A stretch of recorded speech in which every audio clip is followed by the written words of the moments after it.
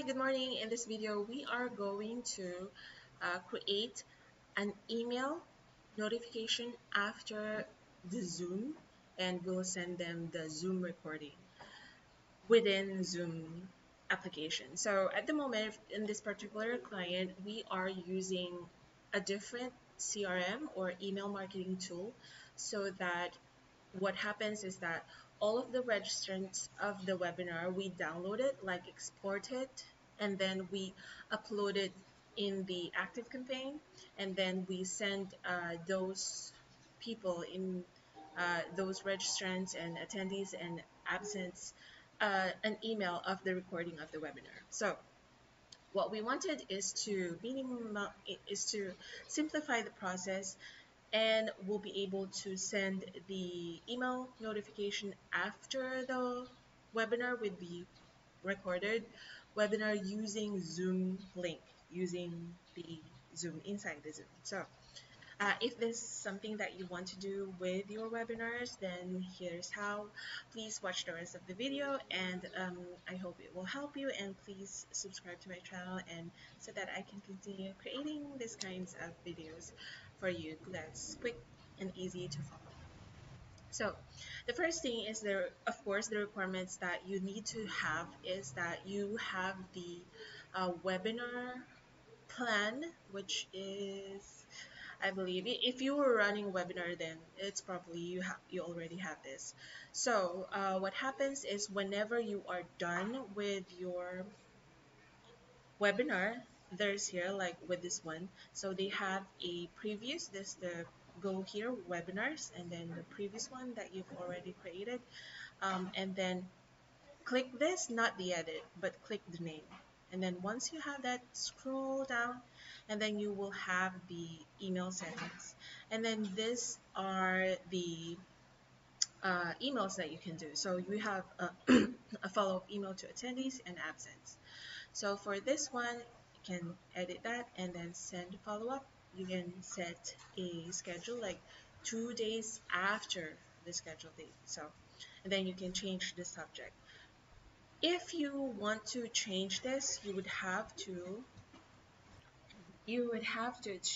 change this, you would have to go to the admin side, account management, and then webinar settings.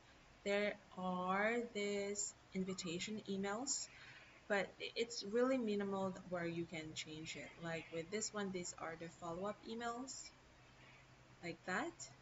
So you can change that. Unfortunately, you cannot have the recorded link here. So it's just going to be a text. So you can change that there. So for this particular one, we are okay with the webinars here. And then the previous one. So going back.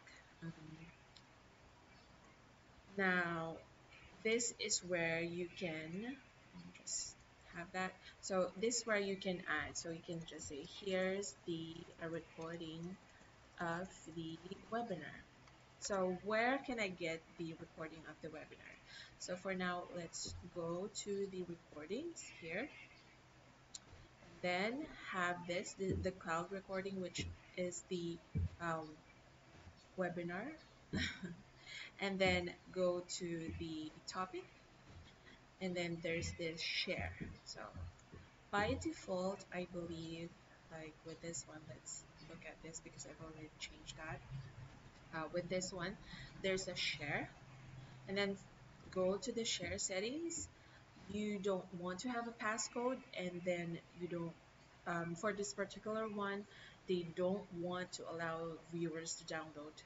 And then there is an expiration date. For this particular one, it's just 7 days, so save. And then this is the one that you wanted to copy. So to test that, you would want to go to incognito mode and open that, and this is how it will look like. So it's really nice and clean, and it's really good. And then once that's done, that's the one that we're going to add in our email follow-up here. Again, settings, and then you would also want to get the send a follow-up email to the attendees and to absence. So here's the webinar replay. There it is. So there you go. I hope that helps. And if you have any questions, please comment below. And yeah, I hope this helps. And thank you for watching again. Please subscribe and like and support me. Thanks so much. Bye.